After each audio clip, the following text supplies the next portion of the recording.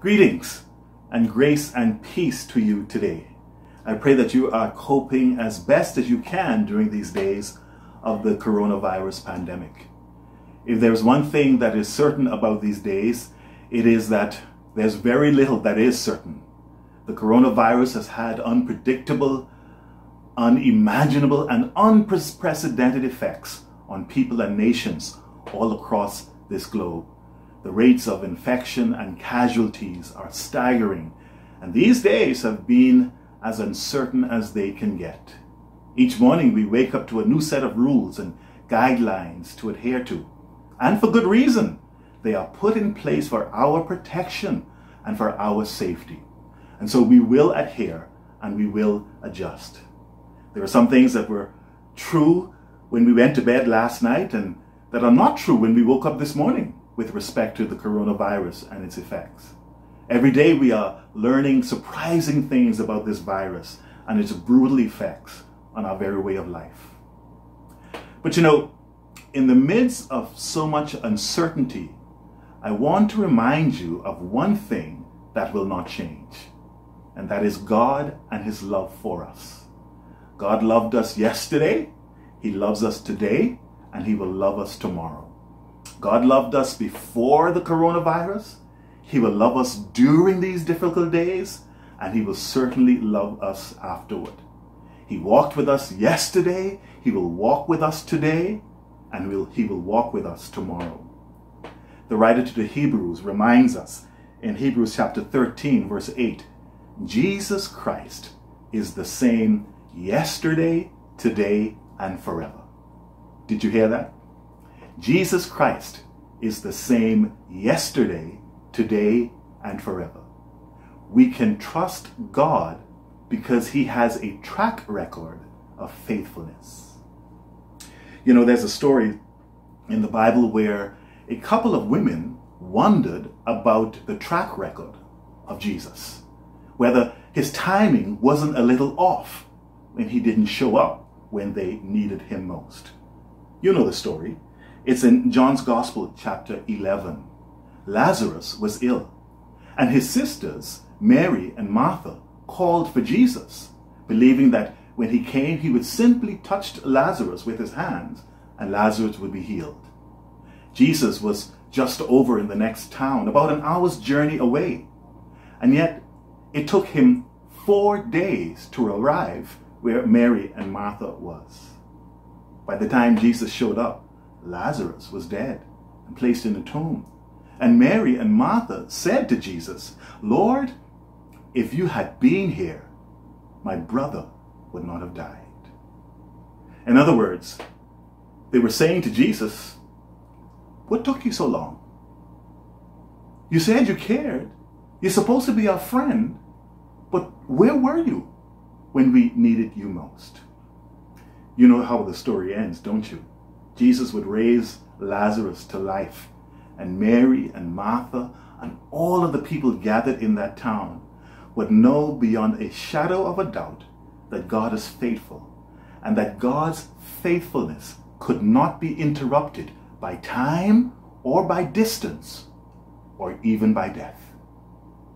God's faithfulness cannot be interrupted by time, by distance, or even death. In these uncertain days, when our lives have been turned upside down, when our lives have been interrupted, I want you to know that the coronavirus cannot interrupt God's faithfulness to you and to me. He is the same yesterday, today, and forever. Let me say that again. The coronavirus, nothing else, can interrupt God's faithfulness to you and to me, because He is the same yesterday, today, and forever.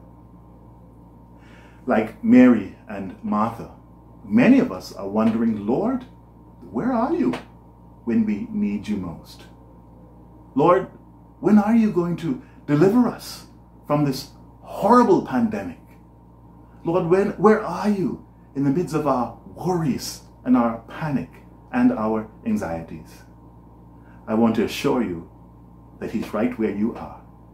He's never left your side. He promised that he would never leave us, that he would never forsake us. And he is a God who is true to his word. His word is certain. His faithfulness is sure. The word of God says that when we pass through the fires, God will be with us. When we go through the waters, he will be by our side, because he is faithful to his word to be with us through all the changing scenes of life. Yes, the coronavirus has brought much uncertainty into our world and into our lives. There has been a great strain on the healthcare systems of this world, including us here in the Bahamas. Our economy is under great threat. There are thousands of people who have been laid off and who are today wondering, Lord, where are you when I need you most? What am I going to do?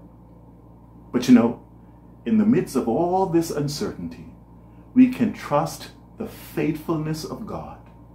In the midst of all of the worry and panic, we can trust the certainty of God's love for us and his care over us. God will see us through. He's faithful in fulfilling that promise. The Bible reminds us in Psalm 91 verse 4, it says, he will cover you with his feathers, and under his wings you will find refuge. His faithfulness will be your shield and rampart. I like how the Good News version of the Bible translates that verse. It says, he will cover you with his wings. You will be safe in his care. His faithfulness will protect and defend you. God is faithful. He is faithful yesterday. He is faithful today. And he will be faithful to us in the days ahead. Father, I pray that you would bring to our hearts and our minds your peace and remind us of your presence as we go through these difficult and challenging days. Thank you for your faithfulness. Thank you for the surety, the certainty of your word, that whatever we go through, you will be right by our side. In fact, you will give us the strength and the grace and all that we need to endure and to overcome. And so for those whose hearts are filled with worry and anxiety and care, I pray that you would breathe the word of peace, that you would breathe the word of calm, even as we keep our hearts and minds fixed on you. Thank you for your peace in these days. Thank you for your faithfulness. In Jesus' name, amen. Amen. Well, be encouraged today. Stay in faith by staying in God's word and by staying in prayer. I encourage you to hold on. It's difficult, I know. So many uncertainties, but we will get through this. God is with us. All will be well, because great is his faithfulness. God bless you. Great is thy faithfulness. Great is thy faithfulness. Morning by morning, new mercies I see. All I have needed, thy hand hath provided. Great is thy faithfulness, Lord, unto me.